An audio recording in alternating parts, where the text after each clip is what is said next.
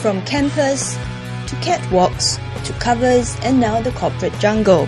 23-year-old Faraliza Tan has moved seamlessly from one challenge to another. After clinching the Miss Singapore World crown last year and graduating in April, Farah has settled into a new corporate role. Been working at Amara Hotels and Resorts as a marketing comms executive for about 2.5 months, close to 3 months now. And yeah, it's been, in the hotel line, I work not 5-day week, alternate Saturdays I work as well. So I do PR related work, branding, and it's for Amara Hotels and Resorts, there are 2 properties, basically one located at Tanjong Pagar and the other one is Amara Sanctuary Resort Sentosa. So I'm busy shuttling back and forth, basically doing the marketing for both properties. Despite the recession, Farah had a relatively easy time finding a job.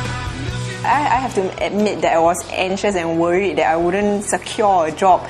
So in fact, I started my job search quite late also. I started about March, April, whereas some of my peers actually, they started way in advance.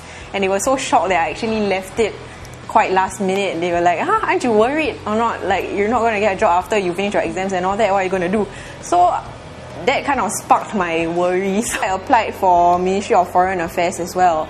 But then I applied for Amara as well. Then after that I thought like, okay, I think the hospitality industry with the IR coming up and the hospitality industry booming, tourism and all that. So that's why I went ahead with Amara when I got the offers.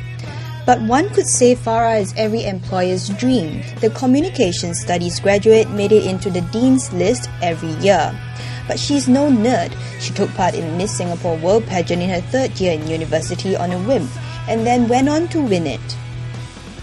Yeah, that title does help a little in terms of exposure, and also because I travelled in South Africa and all that. So yeah, it kind of helped a little. But of course, academic qualifications as well boosted my chances in terms of getting employed faster. So yeah, I think it's a balance of both. Yeah, and also of course attitude-wise, personality. That's what potential employers see as well in terms of getting a job. Yeah, so. Do you put it in your resume actually? In my resume, no, I don't find it appropriate. But it's sort of like extracurricular activity. I know. Actually, it is a job, Miss Singapore. Yeah, it's not just standing pretty. Yeah, a lot of things to do, right? So why don't you put it in your resume? And all that. Yeah, that's a good idea. I think I should. Yeah. Farah may be a dream employee, but she wasn't always at the top of the game. My PSLE results, on the day when I received my results, I was mortified and I showed it to my mom, and then the look on her face was just pure utter disappointment, and that was like a slap on my face. So what changed and how did she manage to do all that she has done?